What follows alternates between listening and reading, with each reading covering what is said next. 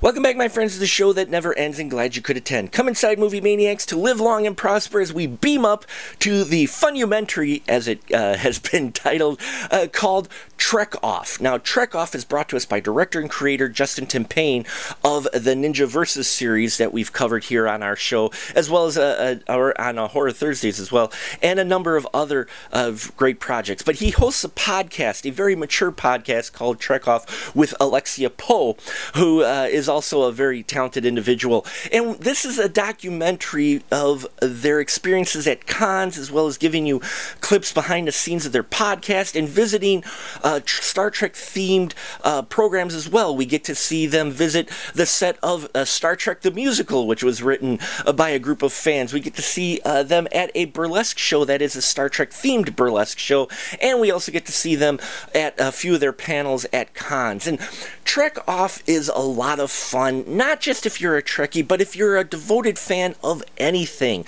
There is a genuine heart to Trekoff that I think will appeal to sci-fi fans and anyone who likes stuff in the genre. Now, Justin Timpane and Alexia Poe really come out as genuine fans, and they approach Star Trek in a mature manner, which some people wouldn't associate necessarily with Star Trek, except in some really dark corners of fan fiction. But here, they talk very frankly about Star Trek, and that comes across on screen. You get to see their passion and their fun, and getting them to be in touch with other people who are fans was also very interesting. There's a great touching moment in here where Alexia Poe visits, I believe it's the Star Trek Farragut series, I forgot the name right now and I do apologize, but where they recreated the original sets, and seeing her see that for the first time was a very touching moment in this film, and really brought some deep in heart, and just shows you the love that people can have for a show. And people, especially Trekkies,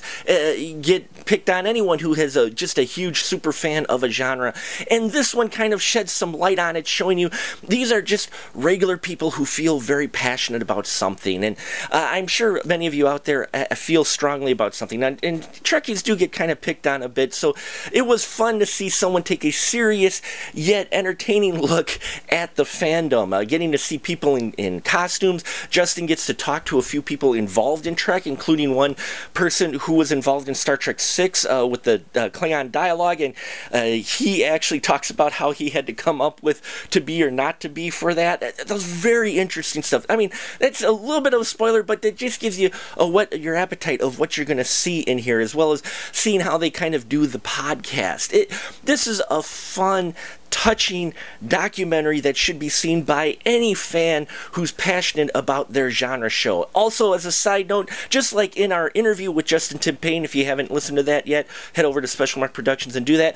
But you should do a drinking game with every appearance of Daniel Ross in Trekoff. You should take a drink. Yes, that's right. Take a drink every time you see Daniel Ross on screen. He makes a number of appearances in here, always entertaining.